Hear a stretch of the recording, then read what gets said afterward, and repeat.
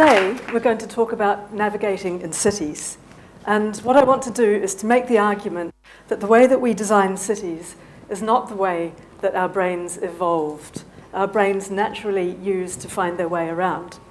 So we've been studying how the brain makes a map of space.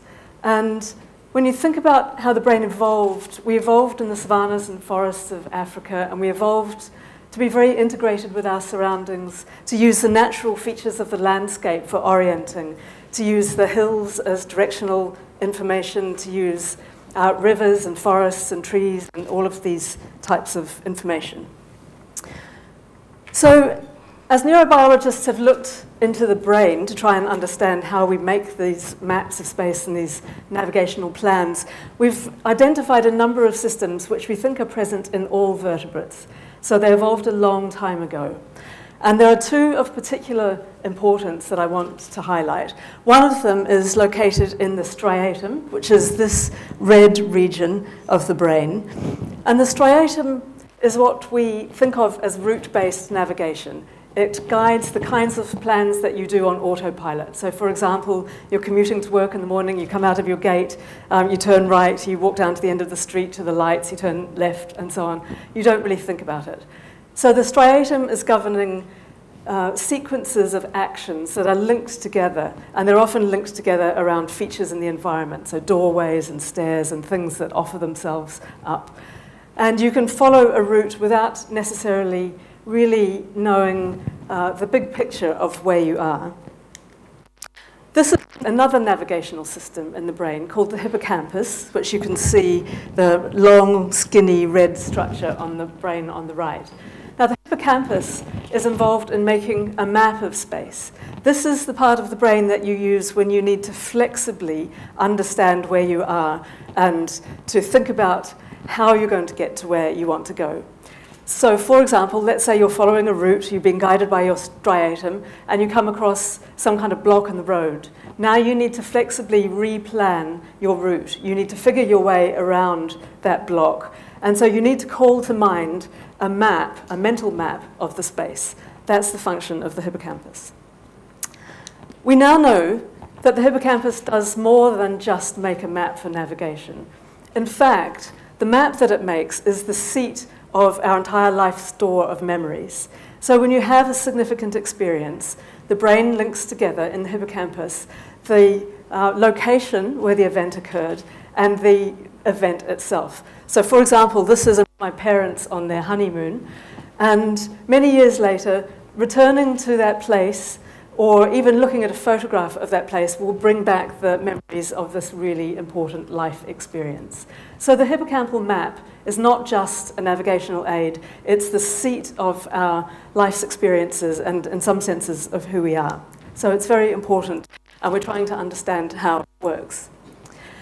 Now, neurobiologists have been peering into the hippocampus for a number of years now, several decades in fact, and they're trying to understand the neurons in the hippocampus construct this map. So they listen in on what the cells are saying to each other. So here is a typical experiment. A rat is walking around on a platform, and you can see the path that it took. That's the squiggly line. And brain signals from the rat are being recorded and shown on an oscilloscope. So the trace on the right shows you a typical oscilloscope trace. And the little spiky things that you can see in the trace that are marked by the red squares, those are nerve impulses. So this one neuron in the hippocampus is firing off these little impulses.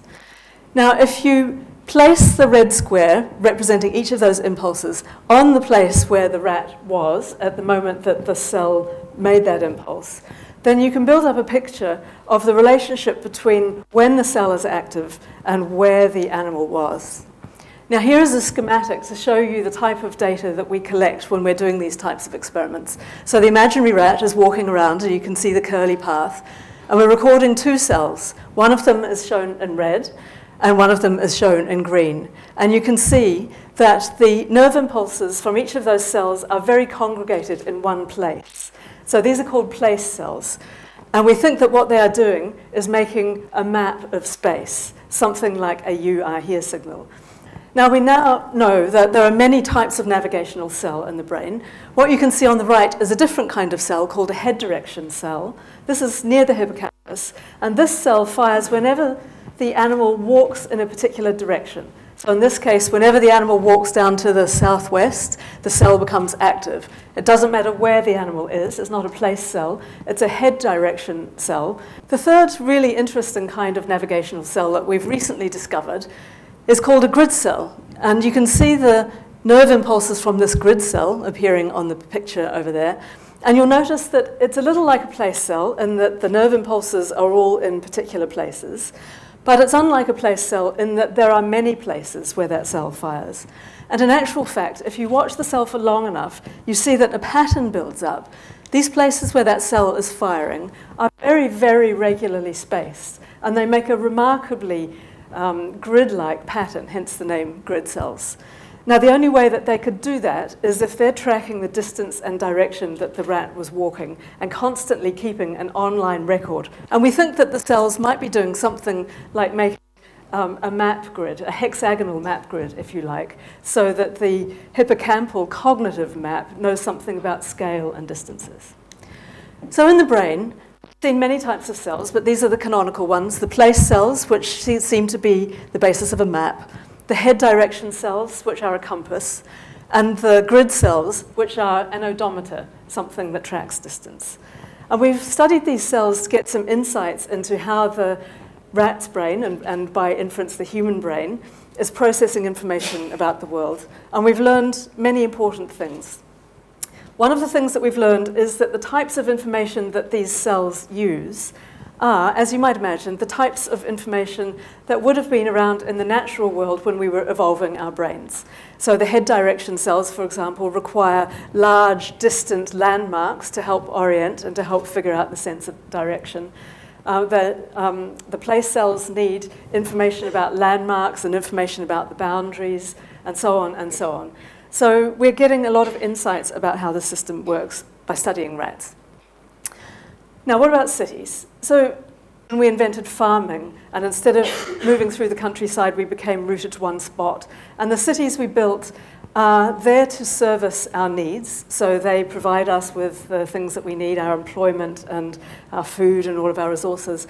And over the many, many thousands of years that we've been developing them, they've become enormous. So millions and millions of people live in cities. Now, it's quite difficult to navigate in cities because we didn't design them with navigation in mind, where it's not very obvious which way is north, for example. The buildings all look the same. You can't see past them from one space to the next. And you often find yourself in this kind of situation. You're trapped in some nightmarish world where all this is probably very familiar to you. All the spaces look the same. They're symmetric, so rectangular, so you can't tell just by looking which way you're facing in them. There's no landmarks.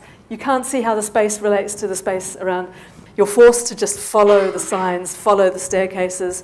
When you pop up into the outside world, you really have no idea which way you're facing. As a result of this deprivation of navigational information, we're forced to rely on artificial aids to find our way around. We use our smartphones, we use maps, we follow signs, we ask people for directions. We have no idea where we really are. As we move through the city, we really can't relate our location here and now to the spaces around. And as a result, we don't really feel connected to the city. We don't really feel we belong in the city, and we don't really care about the city all that much. So I think as a neurobiologist, we should be rethinking how we design cities. How can we do this? I think that we should be implementing a philosophy called rewilding, which is actually something that is being applied to nature, but we can apply it to our cities as well. So rewilding means restoring natural habitats so that natural ecosystems can flourish. Now, as humans, we don't think that we need rewilding. We think it's for the animals. But actually, of course, we are animals.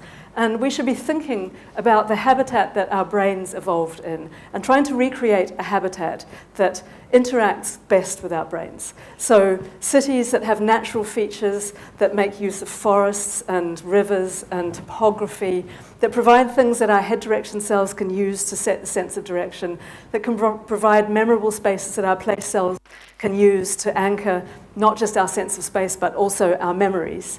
So I think that we need to rethink cities and build cities for the future that are really more like the landscapes of the past and regain our sense of belonging in the world. Thank you for your attention.